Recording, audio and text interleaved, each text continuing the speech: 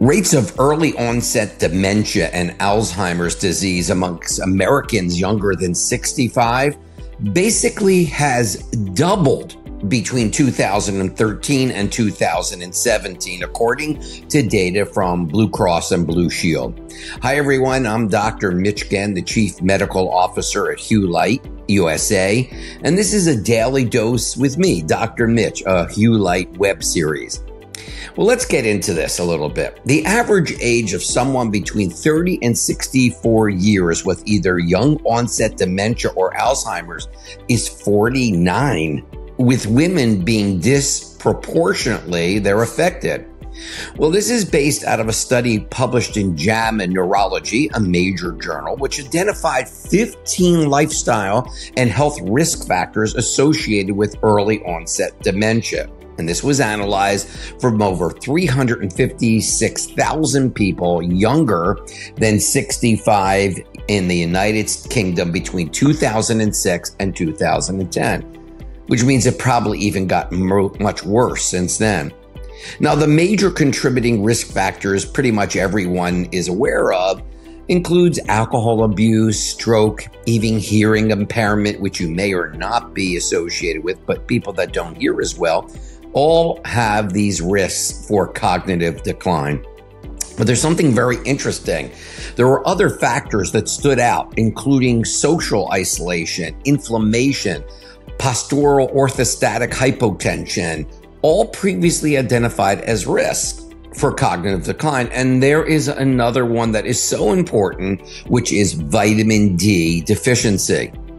Now, researchers found in this that vitamin D supplementation had a 40% lower incidence of dementia compared to no supplementation. Moreover, they were seen if supplementation began before the onset of symptoms, it actually did a much better job, not after. So let's sort of summarize this article. Let's make sense of it, and let's see what the takeaway is. How do we prevent early dementia risk factors? One, so obvious, avoid alcohol. They also felt that social isolation was a significant factor, which means you should have friends. It's good to have one person or two in your life that can help you, sit with you, and talk with you. Many studies, including the longest run study, the Harvard Interaction Study, shows that as well. And so certainly if you don't have any, think about places and things and other types of activities that you can do, whether it's church groups, synagogue groups, whatever that you can, avail yourself of so that you can get that nice social and supportive interaction. The other is a look at inflammation, which they also saw, brain inflammation or inflammation in the body in general. Think about it. If there's inflammation that's occurring within the arteries, that inflammation is going to also occur in the brain simultaneously. Well, the way you check that, there's a couple easy tests. One is a simple, very inexpensive test called a sedimentation rate. We call it affectionately the SED rate, SED rate. And that basically just gives you an overall body if there's any inflammation that's somewhere in the body, not specifics, but somewhere.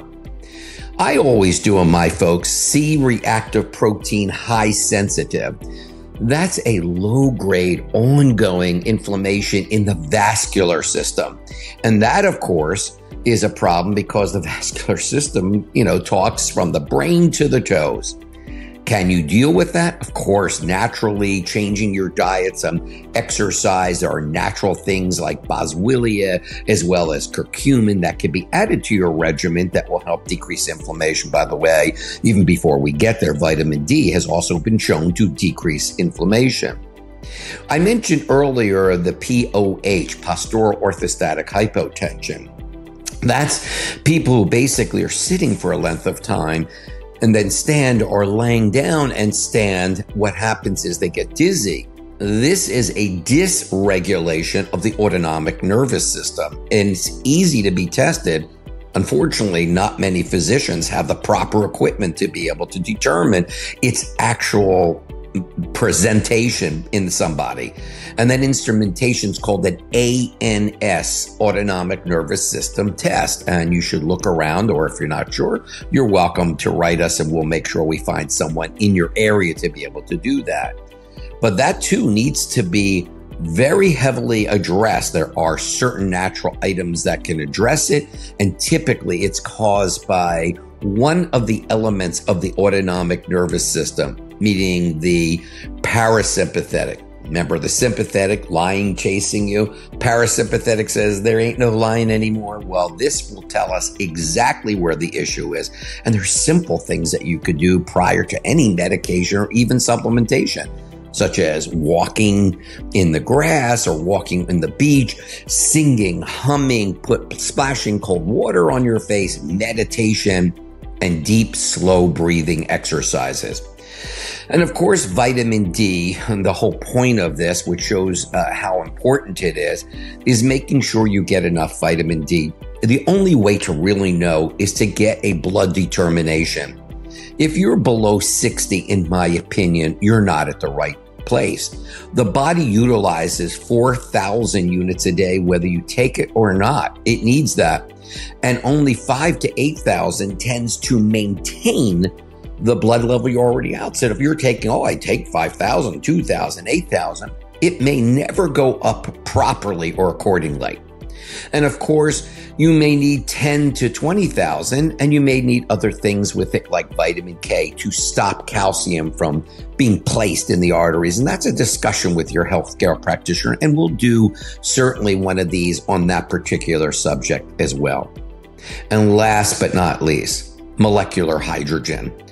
Molecular hydrogen has been significantly able to not only reduce inflammation, improve postural hypotension, but also to help the brain reorganize, redevelop, and actually recreate health. So the combination of these type of therapies, along with even molecular or infrared, near infrared therapy, in combination with all these, reduction of alcohol, getting some friends and spending time with your kids or someone you really enjoy being with, making sure you have no inflammation and or vitamin D deficiency by checking the blood. And that's an easy and simple and inexpensive test for those of you that don't have insurance. And then this ANS, which is an inexpensive evaluation as well, that makes the whole difference in knowing whether that important system called the autonomic nervous system, which does everything for you when you're not conscious of it. More coming, I'm sure. I'm Dr. Mitch Ghen, Chief Medical Officer for Hue Light USA. Thank you so much for watching.